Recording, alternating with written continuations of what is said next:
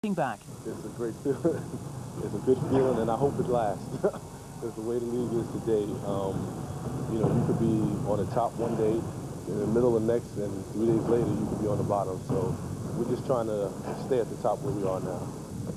8 games in, and they're in the top 3. Heady heights indeed for coach Mike Burton. He's never seen his side finish outside the bottom 3, so he's happy to smile at the doubters. I don't mind that. I mean, I think we are surprising people. We haven't surprised ourselves, but we are surprising other people. You know, they seem to think of us as a bit of a Cinderella team. How exciting is this time for the Cheshire Jets? Well, it's very exciting.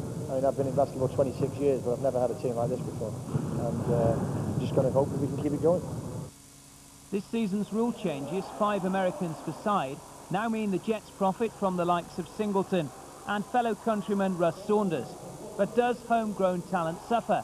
Apparently not. Far from being stifling, the experience Saunders brings has provided nothing but encouragement for local players. I'm learning a lot personally. I mean, there's a lot of talented English players that aren't playing in the Budweiser League this year. I'm fortunate enough to be playing there, and I'm playing against some, well, it's the best standard there's ever been over here, and I'm learning. I'm probably playing the best basketball I've ever played now. And if Billy Singleton maintains his current average of 18 points a game, well, who knows? Maybe Chester can shake off that unfashionable tag for good. For the Jets, take-off time could be fast approaching.